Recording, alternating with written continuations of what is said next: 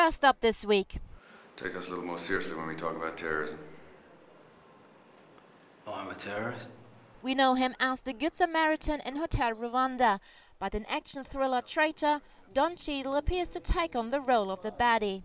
He plays Sudanese-American Muslim Samir Horn, an ex-Special Forces soldier who's caught selling explosives to terrorists in Yemen. In jail he becomes friends with Omar, a terrorist who wants to include Horn in his evil plans. Whoa! Now, go, go! But it would be too much of an image change if Mr. Hotel Rwanda suddenly turned into a straight-up terrorist. Find out what Don Cheadle is really up to in the dark world of Traitor. Next, from the underworld to the football pitch. The Damned United is the film adaptation of David Peace's novel about Brian Clough's brief reign at Leeds United in 1974.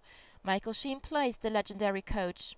And although playing real-life characters is nothing new to him, Sheen admits playing Tony Blair or David Frost is worlds apart from turning into the football manager. You know, I mean, I've done a lot of films now and I've played a lot of famous people, but I have never felt the pressure that I felt, you know, doing this. There are people who maybe wouldn't be that interested in stuff that I've done before who come up to me and go, I'm really looking forward to the, you know, the Damned United. Oh, I'm really, you know, and people within football as well. And it's a lot of pressure because people are passionate about it. Number 6, Leeds United. Against the Leeds! There's been some controversy over the film. Brian Clough's family aren't happy with the original book the movie is based on. But you should decide for yourself whether this film strikes the woodwork or hits the back of the net. You knew my grandfather? Knew him? I trained him. And finally, something for those Dragonball fans amongst us. Final Destination director James Wong has turned Japanese manga into a live-action adventure.